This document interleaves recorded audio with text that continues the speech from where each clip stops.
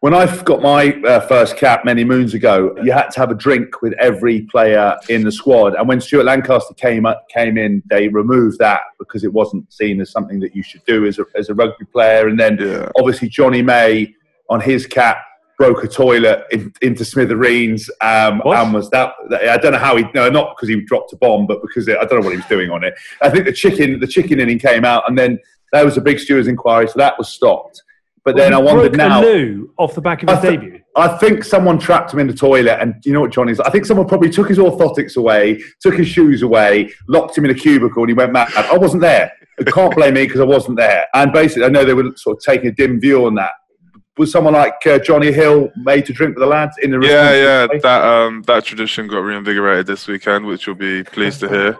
He was at the back sort of trying to shirk a few drinks, and then in good spirit we got him to the front. He actually had a mental song in the tank, which was good to hear. Ollie Lawrence, a pretty poor singer, but it was good to have the young buck up on stage. Ollie Thorley was on good form, as you can imagine. What a boy. But yeah, I was actually shocked how good the standard was for the songs, because as you know, my song was absolute shit.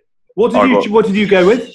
I'm pretty sure I started with Blackbird, and Hash was like, "Oh yeah," impersonating me again. "Here, Bab, no one understands you." So I cut that one short, and I think I tried to rap, and he was like, "All right, Genji, sit the fuck down." I was like, "Oh, brilliant."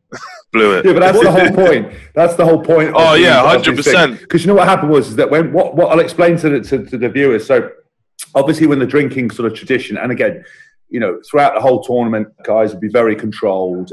You may have a couple of drinks after a game, but because the nature of professional rugby, the demands, especially with England, you wouldn't go mad. But at the end of a tournament, you know, a responsible kind of team social is there. But whatever happens, you'd have to sing. And normally new players, new members of staff, and it's a great opportunity for someone gobby like me, gets to the front of the bus, demands people to get up. And there are some incredible people, like, for example, when Dan Cole got his 50th cap, at the Spirit of Rugby, just brought the house down with, I can't remember what it was, but it was like, I think it might have been Bohemian Rhapsody, I'm not sure, but there was like, wow, there was like different voices, key changes, like just a general level of excitement. But then 7 minutes 42 as well. I mean, that's a hell of a. You've got to back yourself if you're going for the full version. Great knowledge. But it was interesting with a lot of guys that when they used to look at dignitaries. So what happened was that sometimes you go back from a tournament and you might have like the president and some alacadoos in the mix. And obviously, as soon as you get a young player up, so I've got, ladies and gentlemen,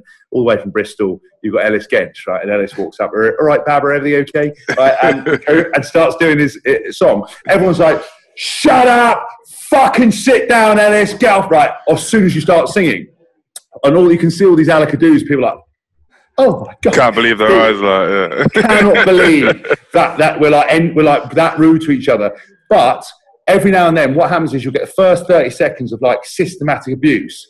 And then if you ride through that with an unbelievable voice, by the end of it, people have got phone lights out, people are lighting candles. Tears. There's been some tears. I remember when someone sung Irish from the Goo Goo Dolls, and people were like, my real mosh. Mate, it's nice.